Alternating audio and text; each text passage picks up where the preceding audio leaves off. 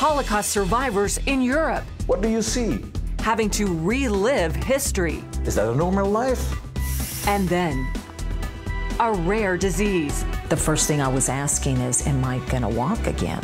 Has one mom staring at the end. If this is the way it is before you die, then Lord, take me. And a family hoping for a miracle. It was going to be a long trip. I could sense it. On today's 700 Club.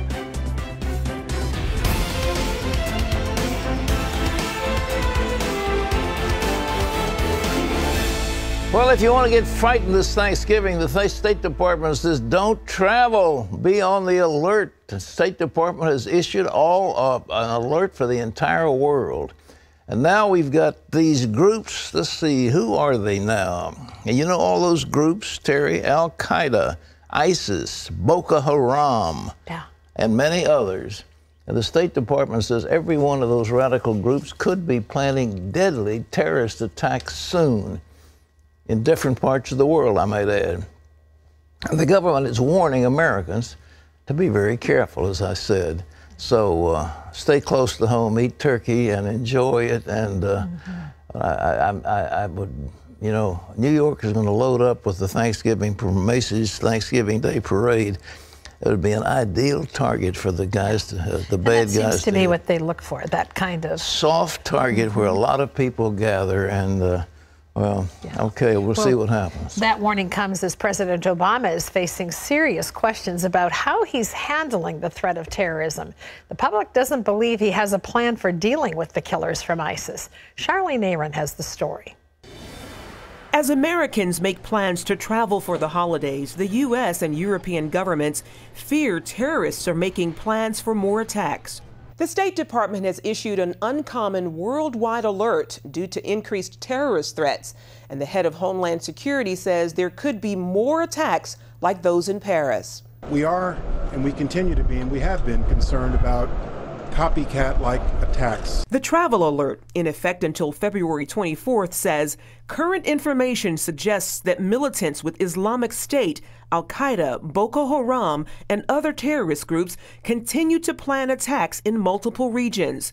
U.S. authorities said the likelihood of terror attacks will continue as members of ISIS return from Syria and Iraq, and other individuals not affiliated with terror groups engage in violence on their own. As seen in Paris, terrorists have targeted places where crowds gather, such as sporting events, theaters, and restaurants. U.S. citizens should exercise vigilance when in public places or using transportation, the alert said. Be aware of immediate surroundings and avoid large crowds or crowded places. Exercise particular caution during the holiday season and at holiday festivals or events. As threats loom both in the U.S. and abroad, President Obama meets with French President François Hollande at the White House today. The pair will discuss how to ramp up the fight against ISIS extremists. This meeting comes as a new poll shows that the public does not think that President Obama has a clear strategy for dealing with ISIS. And many critics say the French president has been stronger in dealing with terrorism than President Obama. The meeting also comes as the president is dealing with another serious problem, the question of whether analysts at Central Command, which oversees Pentagon operations in the Middle East, changed assessments of the campaign against ISIS to make it appear as though the U.S. and Western partners were making more progress than they actually were. It's just another problem for the president when it comes to the public's view of how he's handling terrorism. A new CBS poll found that 66% do not think he has a clear plan for dealing with ISIS. Now, after terrorism in Paris, terrorism has become the top issue for Americans amid threats of more attacks both abroad and here in America. And the public doesn't believe that President Obama has the answers. Charlene Aaron, CBN News. Interesting editorial in the Wall Street Journal today about why Trump may be succeeding as he is. And the polls that were referred to in that editorial shows that the American people just don't trust the government. I mean, the trust in our government is down in the, low double digits, and, it's just unbelievable that we don't trust it. We don't think that the government's doing a good job. And then we look at the Affordable Care Act, we look at the scandal in the Veterans Administration, we look at scandals with the Secret Service, and we see other examples of mismanagement and so-called stimulus that didn't stimulate anything. And then we have this constant harping by the president, constant attack mode, always attacking his opponents, attacking the other party in Congress, attacking the rich, attacking this group and the other group. And it's small wonder that the American people don't trust the government. And so you've got a candidate coming along that says, I'll promise you the world. It'll be wonderful. I'm going to build you a wall. It'll be the most beautiful wall you ever saw. Or whatever it is, it's going to be tremendous. It'll be wonderful. Don't worry about a thing. I'm going to make it tremendous. Well, not really. Not really. But if that's who we want, I mean, it's because of the malaise that has settled over this nation in the last 8 years. Well, in other news, a major international military incident took place today. Turkey shot down a Russian warplane. Putin said it was a stab in the back. John Jessup has that story. That's right, Pat. Russia says it's looking into the circumstances surrounding the downing of that jet near Turkey's border with Syria. Moscow denies that it violated Turkey's airspace and says the warplane was downed by artillery fire. Turkey claims 2 of its F-16s fired on the Russian jet after it ignored repeated warnings. Russia's defense ministry confirms the pilots were able to parachute, but added Moscow had no further contact with them. Video footage of the incident showed a warplane on fire before crashing onto a hill. Well, many military experts have been saying arming the Kurds is one of the best strategies for taking on ISIS on the battlefield. But so far, the U.S. hasn't given them the heavy weapons they've been asking for. Chris Mitchell has more from the front lines in Kurdistan. The Kurdish military secured one of its biggest victories recently by retaking the strategic town of Sinjar. Still, the overall challenge in confronting the Islamic State is daunting. The Kurdish military, known as the Peshmerga, hold a more than 600-mile line against ISIS. That includes key towns like Makmur behind me, which controls access to Erbil, the capital of Kurdistan. This is the one fighting force holding its own against ISIS. Look, the PKK affiliate in Syria are the ones that are doing the heavy lifting there, too. From Kobani all the way west. They're the ones that are doing the effective fighting. It isn't anybody else. It isn't the guys that we trained up. Retired U.S. Colonel Richard Knabb has worked with the Kurds for nearly 25 years. He says it's in America's interest to support them. Surely they're an ally of the U.S. that we need. They love America more than I think some Americans do. They're good people, and they're a good friend to have in your court, and they're very important for this region. I would support the Kurds. The Kurds are going to be the mainstream. They're going to be the guys that can deal with Iran, they can deal with Syria, and they can do it for us. Despite those positives, the Kurds still haven't received the kind of heavy arms they've requested from the U.S. It has to do with some sort of funky diplomatic legality, you know, which is irrelevant here. These people are fighting for their lives. And in a way, they're fighting for our lives in the future.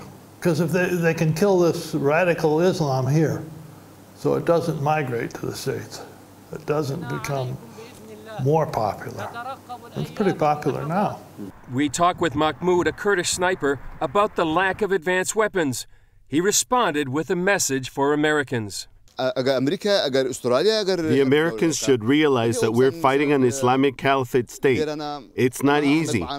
Even though we're suffering from a lack of advanced weapons, we stood against ISIS. They should realize that with our limited military resources, we can fight them, and we will keep fighting them. It's very important for them to know that we also need their help, their military support.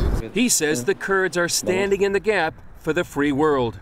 You know, the Kurds proved to the whole world that they're the only force which can stand against ISIS. We're stopping them on the front line so they won't cross the border. Because if they cross the border, the free world will be attacked by ISIS. We're fighting ISIS on behalf of the whole free world. Knabb says Americans need to know strength makes a big difference here. I think they need to know that the Middle East needs a strong U.S. presence. A strong, forceful presence.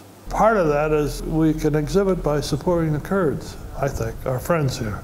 But we are weak here. And when we are weak, the whole thing comes around. Now you see the Russians coming back in Syria, you think things going not better, but worse. Chris Mitchell, CBN News, Makmur, Kurdistan. Thanks, Chris. And Pat, you've been advocating to arm the Kurds for quite a while. For years. You know, I can't understand it, ladies and gentlemen.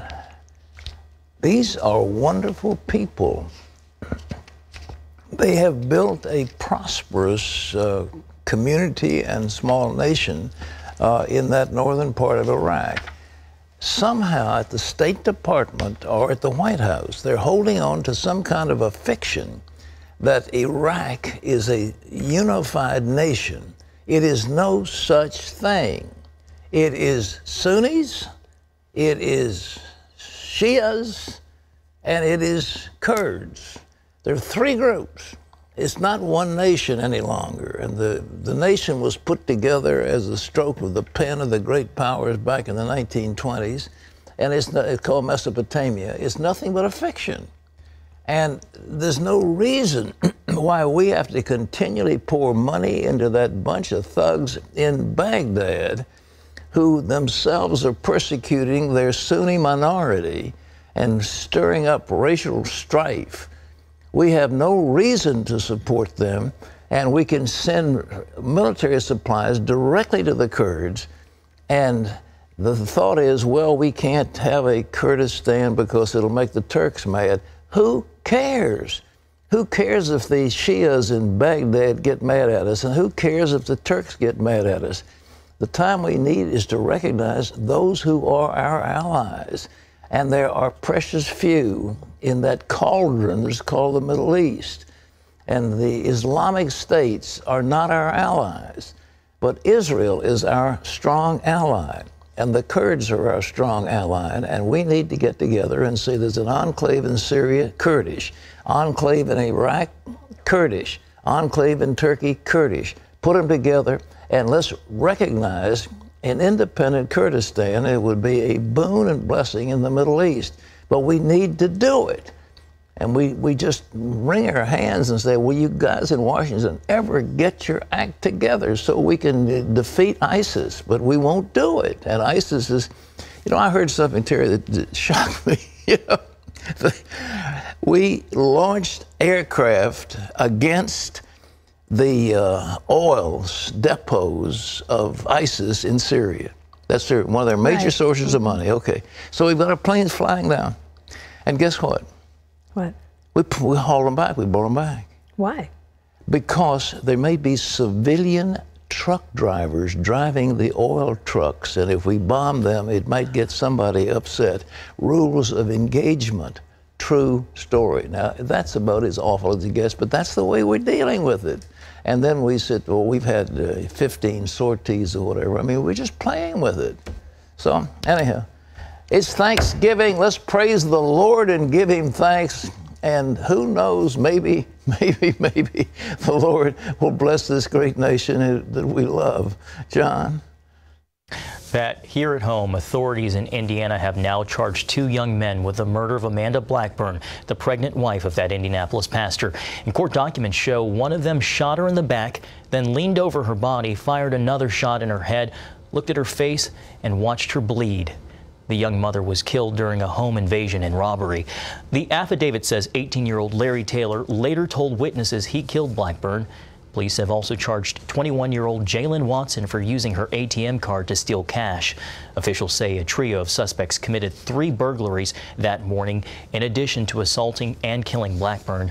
Police were able to use DNA and cell phone technology to tie the men to the crimes. Well, the Obama administration has released plans for more than 2,200 new federal regulations. The Daily Caller reports it's just a preview of just how many more regulations President Obama will try to issue before he leaves office in January 2017. The administration is planning on major new regulations for the energy industry, like new rules for coal mines and the environment. The EPA has already put out new limits on smog that have turned out to be some of the most expensive ever proposed by a federal agency. Critics say the Obama administration regulations have been weighing down economic and business growth. And Pat, I know that's one of your commentaries as well. It's over and over and over again. It's like a fungus. I mean, it's going to be like, you know, a creeping fungus that is just spreading through our nation. And what Obama knows is if he gets those things in place, it'll be almost impossible to get rid of them. And that's what he's trying to do as fast as he can. He wants to socialize this nation. He wants to take over health care. He wants to take over the energy administration. He wants to take over labor. He wants to take over commerce. I mean, he wants the government to be in charge of everything. And the American people are crying out, we want a smaller government. No, we've had too much government. Get it off our backs. Well, they're crying out, but right now, there's nothing much they can do about it until they get a new president. And so people are crying out, but folks, you better be careful. You listen carefully to the rhetoric that is being expressed in this election. Be careful. Weigh carefully what people are saying and what their programs are, and make these candidates come forth with programs that will satisfy what the nation needs, and then hold their feet to the fire after they've promised it. Terry? It'll be a long year, right? Oh, brother. Well, up next, Muslims from Belgium committed the Paris attacks, and Jews from Belgium aren't the least bit surprised. The tranquil years are definitely over. You can go to a grocery and all of a sudden somebody could shoot you down. You can go to a museum and the same can happen. See why it's no longer safe for Jews in the Jerusalem of the North. That's next.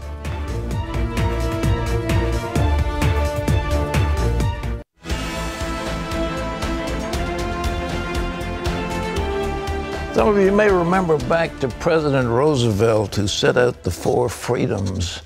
He said the freedoms that people should enjoy in the world. One of them is freedom from fear.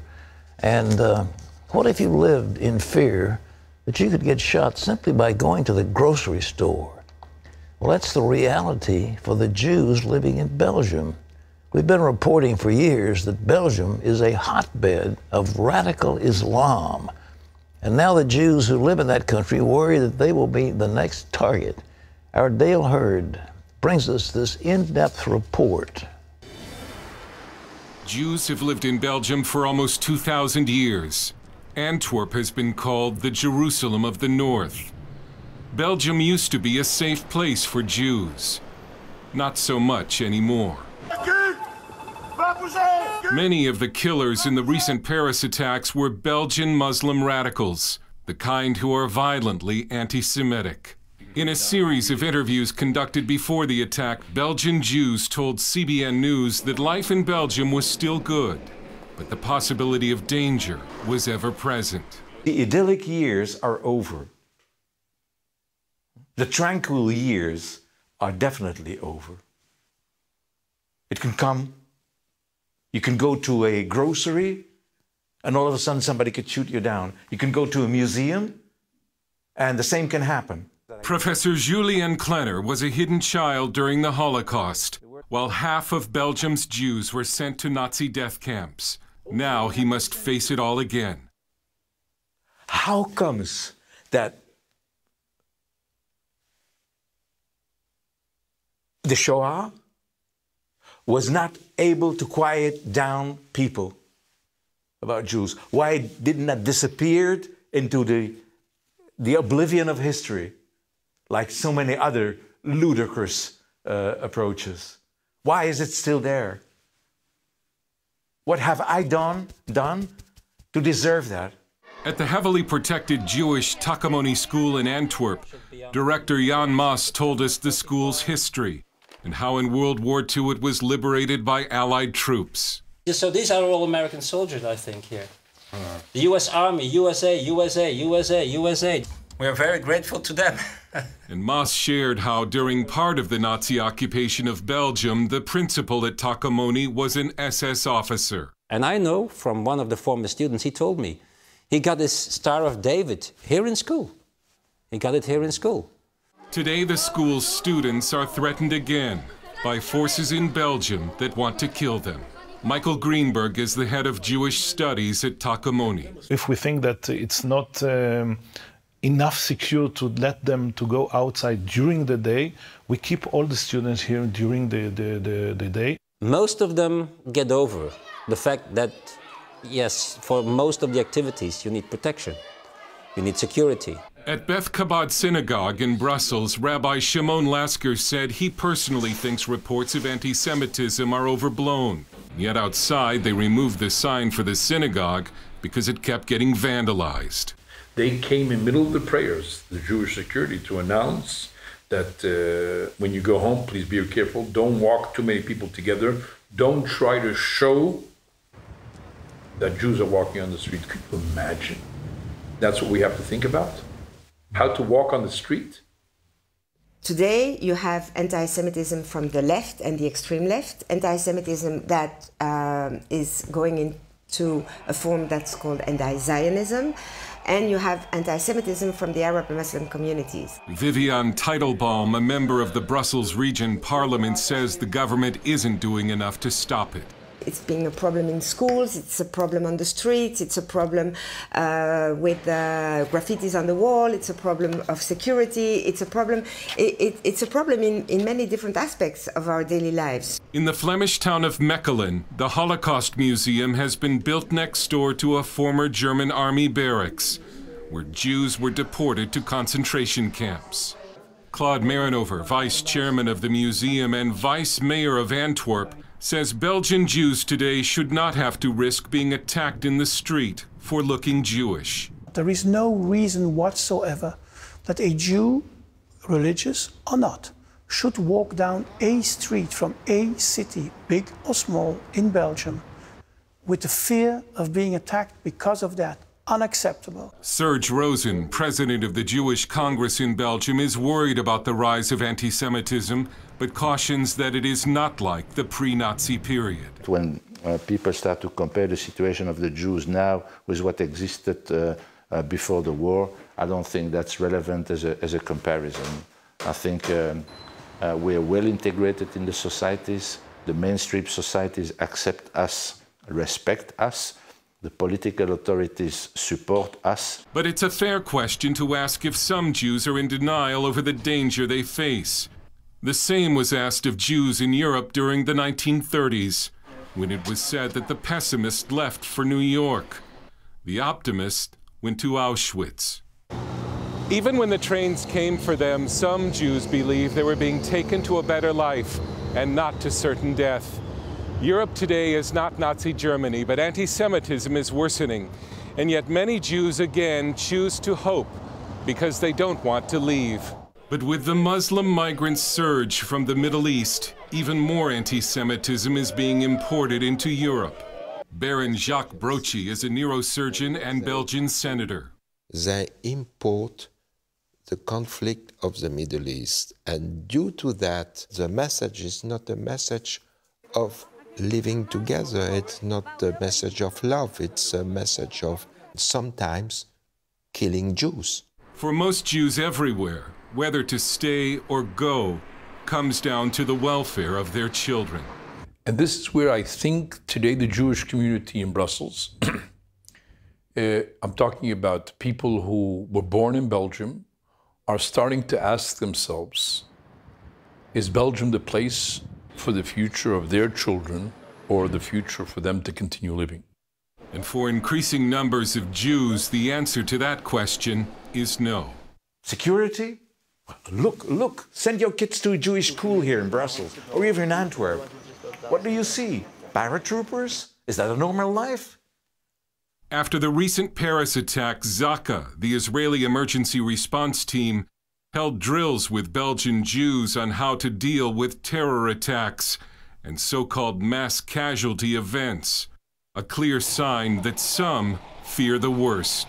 Belgium has to start fighting so that its Jewish community can stay here, because a democracy that cannot defend its minorities is not a democracy anymore. Dale Hurd, CBN News, in Brussels and Antwerp, Belgium. I tell you, it breaks your heart to see things like this emerging. You thought after the Holocaust, never again. When I was in Eastern Europe, I couldn't believe the virulent anti-Semitism that existed. I mean, I was in Romania, maybe at max 3,000 Jews, you know, in the whole country. And yet there was this terrible anti-Semitism. And the only thing I can think of is it is spawned by the devil himself. It is a spiritual thing that it shouldn't be there. But it was fanned, of course, by the Nazis, and it's one of those things that we cannot allow it to stand, and yet it is standing, whether we like it or not. And it's a terrible thing. But you know, Antwerp is the center of the diamond business, probably for the world. There's a big center in London where De Beers has their sightings, as they call them. But really, there's so many. The Jewish people are, you know, the leaders in that diamond business. And I don't know if that's a cause of jealousy, but that is an amazing craft they have. And Antwerp is the place that you buy and sell diamonds. So it's been their city for so many years. But thousands of them are leaving. They're getting out ahead, and they're going to Israel. But folks, we can't allow this. We need to pray about it. We need to pray for the peace of Jerusalem. We need to pray for the Jewish people. And along with the Jews, the Christians, because when one goes, the next one will be not too far behind. Terry? Still ahead, a woman in unbearable pain has a little talk with Jesus. I said, take care of my husband, give him a good wife when I'm gone so he's not alone. Take care of my children. Watch what happens when Jesus answers after this.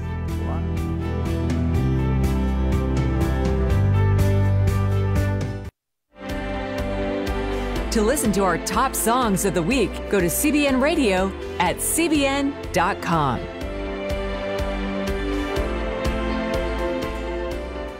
Does Jesus heal people today? Does he? Well, we're going to tell you about it. Barbara Hernandez was paralyzed, unconscious, and on life support, but she could still feel horrific pain. And when that pain became unbearable, Barbara was ready to die. The morning of February 6, 2008, Barbara Sonnen Hernandez collapsed after taking a shower. I couldn't move. I looked at my legs. I was trying to wake them up, you know, I was hitting them. Nothing. I couldn't even feel that. At the hospital, tests showed Barbara had Guillain-Barré syndrome, or GBS. It's a rare neurological disorder where the immune system attacks the nervous system. Neurologist Ken Ellington explains. You can think of a nerve as sort of a copper wire with rubber insulation around it, and in this disease, the body it sort of attacks the insulation and strips it off, and so the signal doesn't get through to the muscles very well, and that makes you appear weak. They told Barbara it could also result in paralysis. You think paralyzed, you're not going to walk anymore. The first thing I was asking is, am I going to walk again? As with most cases of GBS, doctors expected the symptoms to pass within a few months. Barbara, along with her husband Carlos and their family, began to pray. I had to communicate with God and just say, you know, help me here how to approach this, how to take things in stride, because it was going to be a long trip. I could sense it. He was right. Barbara's condition declined rapidly. Within 2 weeks, she was paralyzed, unconscious, and on life support. She was moved to Seton Medical Center in Austin, Texas. The hospital staff worked around the clock to keep her alive. Carlos stayed at her bedside. The Lord gave me so much strength that I was so focused on what I needed to be doing. Doctors were very concerned. They had seen cases of GBS before, but nothing like this. So she had a very, very severe form of it, and that's only been described in the medical literature 6 or 7 times. She had a full lung collapse. The other one was partially collapsed. She developed some blood clots too as well. Her blood pressure was so erratic. They would try to level it off. It would bottom out, and then it would just go sky high. Meanwhile, Barbara was living her own nightmare. According to Dr. Ellington, she was in a dreamlike state, which means she could feel pain. This was severity, like people were stabbing, you know, like I had stabs, burn, like my skin was on fire. Still, Carlos believed God would answer their prayers. There was just so much against her. It started developing within those few months.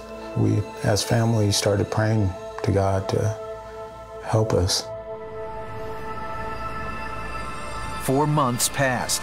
Barbara says she couldn't bear the pain any longer.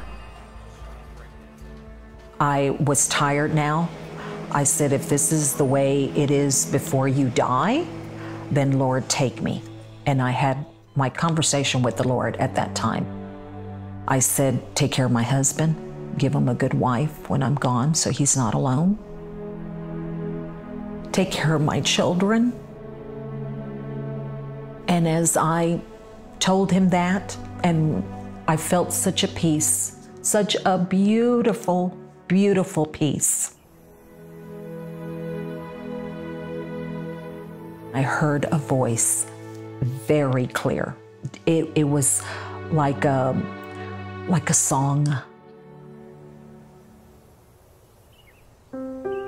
Like somebody sang it, so beautiful, and it was a man's voice.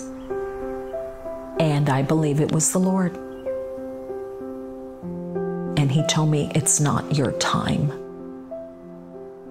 And there was a click in my ears, and my hearing went on. My sight, I believe, didn't return till a week or two later. After such a long time, Barbara couldn't wait to talk to her family and the hospital staff. Oh yes, a beautiful, beautiful day, beautiful day. All the nurses that I had came in the room. Everyone was surrounding me. She just got warmed up and took off, and it was Barbara all back again. It was just a great gift we got back. Barbara started the long process of recovery. Considering the severity of her case, doctors weren't sure how well she would do. That led to me trusting the Lord, you know, putting all my faith in him. I started looking back at the whole memory of it and saying, you know, if you got me through all of that, nothing is impossible with you, Lord. Nothing's impossible. You'll get me out of this too. Barbara returned home determined to walk. After months of therapy and prayer, she did.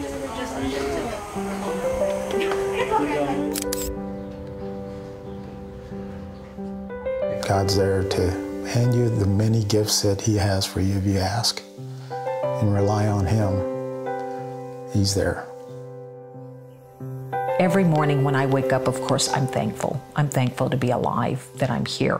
There isn't a day that I am not thankful to the Lord. I mean, I am truly thankful that I can get a fork in my hand and bring food to my mouth. The little things like that that I couldn't do, that we take so much for granted. I'm so grateful and so thankful to be alive. Thankful to be alive. What a wonderful lady. Thank God. Here's something that we have. Came in from a place called Wonder Lake, Illinois. His name is Bill. He developed pain in his jaw. He could hardly eat or even drink a cup of coffee. Couldn't sleep. His gums were painful. And one day he was watching this program. And Terry, did you know Bill in Wonder Lake, Illinois? I still don't know Bill. You still don't know Bill. Well, here's what you said. You have a jaw that's out of alignment. You can hardly eat anymore. God is moving that back into place. Bill put his hand up to his face, and within 15 minutes, the swelling started to go down. By the end of the day, the pain and the swelling was completely gone.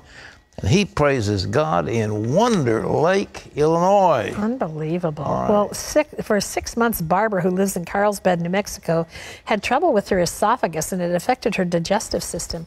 She'd lost weight until she was barely over 100 pounds. Saw many doctors, none of them able to find a solution. One day, watching this program, she heard you say, Pat, you have an esophageal problem, and it has something to do with your digestion. She was surprised that someone would address her specific problem. Jerusalem. She claimed the word was healed, hasn't had any trouble since then. You know, surrounding us, folks, is an invisible army of angelic beings, the power of the Holy Spirit. There's another world that is so much more powerful than the world we can see. We see pain, we see suffering, we see poverty, we see all this stuff. But God lives in a world where everything's possible, where there's nothing impossible. And so he says, look, if you'll just join with me and if you'll agree with me, nothing's impossible. So right now, Terry and I are going to join hands together. We're going to believe God for you, and we're going to see miracles. Father, thank you for these miracles that we're hearing about. And we confess, Lord, that in you all things are possible. Lord, we think of this world we live in. We think of this nation. And this Thanksgiving, we're thankful, Lord. We are thankful for the blessing that you have bestowed on every one of us. Thank you for letting us live in a free land. Thank you, Lord. And as we're being assailed on every side by evil forces, we pray that you will restrain that which is evil. Yes. And Lord, bring healing in the name of Jesus. Terry, what do you have? There's someone you heard in that story, the woman talk about her ears popping and her hearing turning on. Well, you've been losing hearing and concerned about it. God's restoring it to you today. Put your hands on your ears and just receive what God's doing. Boy, you're hurting up around your neck. I don't know which numbers of your vertebrae, but there's some of them that are deteriorating right as we speak. Place your hand on your neck in the name of Jesus. Power is going through you. In the name of Jesus right now, those vertebrae are being rebuilt, and the pain will leave, and you will have complete mobility. Terry? There's somebody else. You've had a past injury that's created some scar tissue in your ankle, and it's very painful. God is totally restoring to you what you had before the injury. You're not going to have any pain, and you're going to walk freely in Jesus' name. Somebody, I believe your name's Michael, you're just crying out to God. You don't know what to do. You're confused and you're weak, and you're asking God to give you a sign and give you a blessing. Right now, that blessing is coming in the name of Jesus. Just receive it. Thank you, Lord. Amen. Amen. And amen. Wherever you are, please let us hear from you. We love to have your prayer requests, and we love to have the answers to prayers. The Lord is speaking to you. So telephone number's there. Doesn't cost you a thing. It's all free. 1-800-759-0700. Terry. Well, still ahead, Christmas is just 4.5 weeks away, meaning that the start of Advent season is right around the corner. Each week of Advent, we start with 1, then we light 2, then we light 3, and we light 4. Because Christ is coming, it's getting stronger and stronger. One nun takes us through some of the holiday traditions when we come back.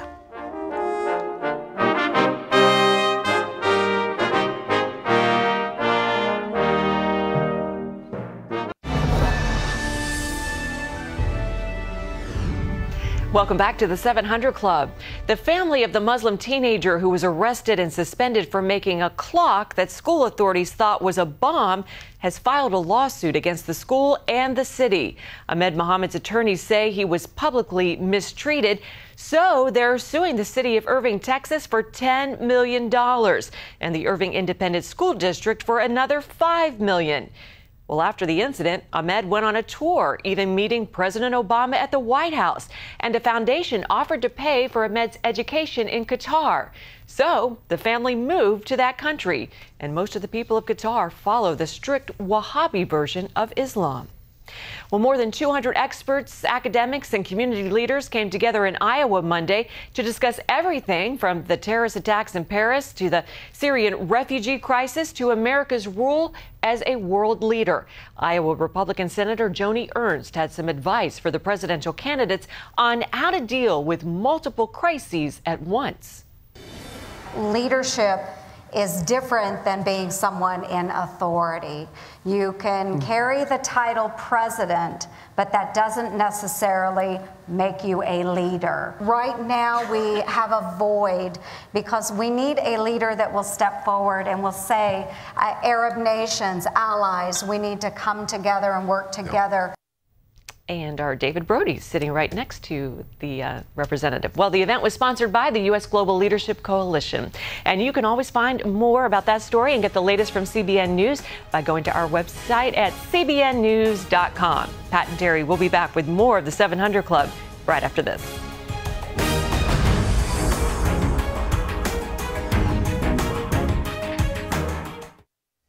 Well, as you know, next week we mark Give Back Tuesday, and we're so excited about it that we're going to be celebrating it a little bit early.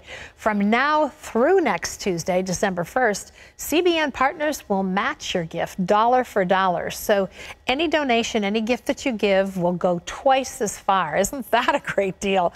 More people then will receive food, clean water, medical help, and you can be the answer to someone's prayers. So will you pick up the phone and call? Our number's toll free. It's 1-800-759-0700, or you can log on to cbn.com and give back, because so many people need your help. And right now there's a great opportunity for you to make twice as much of a difference, have twice as much impact by giving from now through next Tuesday.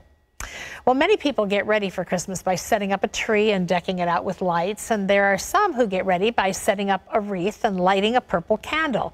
That's how Christians around the world mark the season of Advent. And we spoke with a nun who told us about the meaning behind some of these Advent traditions. It's fall in Summit, New Jersey. Here at the Monastery of Our Lady of the Rosary, Sister Catherine and the Dominican Nuns are busy making candles for the upcoming Advent season. The Advent candles are part of the Advent wreath. It's a very old tradition coming from Germany. Advent was first observed in the late 6th century. It comes from the Latin word adventus, which means coming. Primarily a season of preparation and a season of reflection on the coming of the Lord. The season begins the 4th Sunday before Christmas and ends on Christmas Eve. There are 4 candles in the Advent wreath, one for each Sunday. The candles signify the light of Christ coming. And so each week of Advent, we start with 1, then we light 2, then we light 3, and we light 4. Because Christ is coming, it's getting stronger and stronger. There's a significance in the color of the candles. There's 3 purple ones and 1 rose. The purple signify the season as sort of penitence, but it's also a joyful season because Christ is coming. And that's why there's that rose candle, to remind us that we're not supposed to get so caught up in our penitence, that we are also supposed to be joyful because Christ is coming. The Dominican Nuns started making and selling the candles to help pay for their basic necessities. The multi-step process takes hours to complete, but they insist on doing it the old-fashioned way and using only the best materials. One of the things that we decided when we were making our Advent candles is that we would make them 100% beeswax. The purity of this wax extracted from the bees is a symbol of Christ's pure love.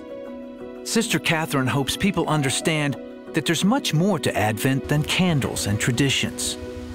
Observing the season of Advent and using things like the Advent wreath and Advent candles can help us be more mindful of why we're here, why God created us, what we're meant for. We're celebrating Christ, and our focus is on Him and His coming. And then when we receive what we've been waiting for and longing for, there's so much, the joy is so much more richer. You know, one of the things I love about the celebration of Advent is it keeps us focused on what really matters about this season, which is pretty challenging these days, isn't it? I mean, people are decorating, sales are already on, it's all about acquiring more stuff.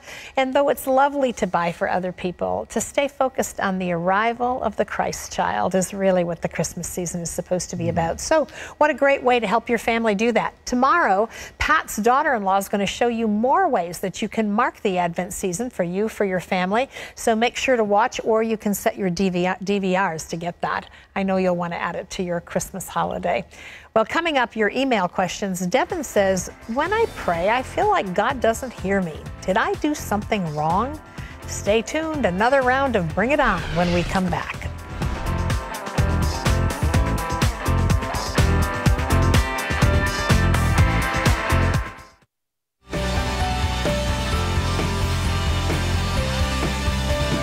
Well, we have some time to bring it on with your email questions. So, Pat, this first one comes from Devin, who says, when I cry out to God, I feel like he doesn't hear me. God told me my sister and cousin were going to get married, and they did. But when I ask about my future, I get silence. Did I do something wrong? Are my problems too small? Look, God isn't some holy fortune teller, Swami sitting up in heaven with a big crystal ball to give you the answers to everything that's coming up in life. It just doesn't work that way. I mean, there are times that you have what's called a word of wisdom, and the Lord will give you an insight into something, but it's something dealing with what you're doing, or to give you guidance and strength as to where you're supposed to be, but just not idle question, well, what's going to happen to my son-in-law, you know? I mean, yes, the Lord may not want to tell you, so I wouldn't worry about it. All right. This is Kim, who says, my son and his wife have been married for several years. When she gets mad at him, she leaves and hooks up with another man and moves in with him until she gets mad at him and goes back to my son. This has been going on for many years. My concern is for my young granddaughter who sees this going on. How do I deal with this? My son just won't get a divorce and move on. You know, grandpa, grandfather, whatever you are, I'm a great-grandfather, you can't live your kid's life. Boy, that's the truth. They're adults. That woman, you know, I love the thing that Charles Wesley said about that terrible woman he was married to. She said, I didn't send her away and I didn't go get her. And I mean, that was the end of it. Arrivederci. Arrivederci. Yeah. Okay. But in this case, that woman is nuts. And for your son to put up with that mess over the years is just absurd. He has every ground in the world, legally and morally and spiritually, to divorce that woman and get her out of his life. But if he's such a milquetoast that he likes to get stepped on and walked on, he's going to have it. And unfortunately, he has a child, and the child's got to endure that stuff. Yeah. I don't think you've got grounds to ask for legal custody of the child, take the child away from them. You could probably say they're unfit parents, but I don't think you want to do that. And so all I can say is pray and ask the Lord to intervene and bring something to pass. But it's up to your son. Your son should have moved on that years ago.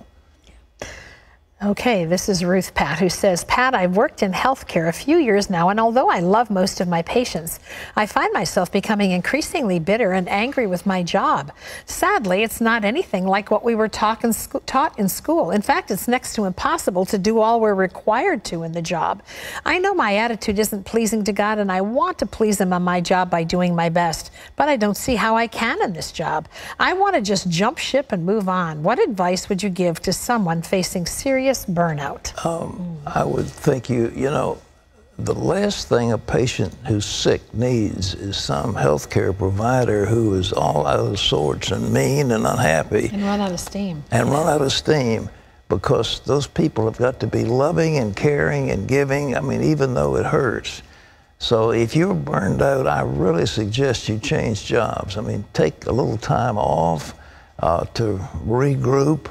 Possibly you're working in a situation, you know, I've seen these nurses, you know, I say, I'm lying there, hey, I'm the patient, and she's, well, I'm sorry, I've got to fill up my computer, and she's banging away on a computer, you know, I've got to enter all this data. Well, I mean, it's nice to have the data, but how about the patient? I think a lot of hospitals are losing contact with that personal relationship because of the demands of this extraordinary amount of data that they're required to get. But you might find a less demanding job, but I sure would move on, because you're not helping yourself and you're not helping your patients.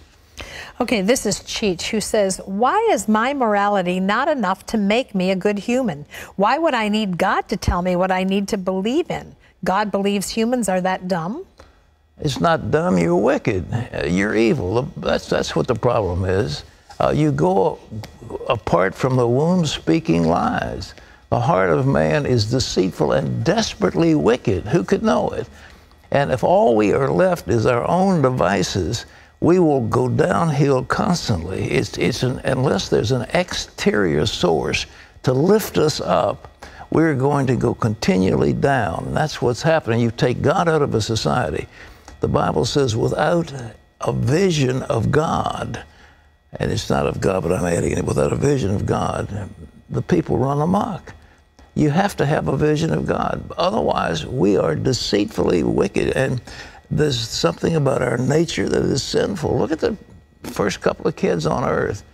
They got, one of them was jealous at the other when he killed him. I mean, right off the bat, you have a murder. And, you know, you have adultery, you have evil, you have all this stuff. Why do you need God? Something has got to come from an external source and change us. And when we take God out of society, the society is going to run downhill. Yeah. Well, thanks so much for being with us. Terry, you are a jewel. Thank you for being here. Oh, it's a treat to be here with you every day. We start the day together. It's a treat for all of us. Well, we leave you with today's Power Minute from Psalms. The Lord has been mindful to us. He will bless us. He will bless those who fear the Lord, small and great. And by the way, tomorrow we're going to celebrate Thanksgiving at the place that hosted the very first Thanksgiving, Plymouth Rock, on Wednesday's 700 Club. So for Terry and all of us, this is Pat Robertson. I'll see you tomorrow. Bye-bye.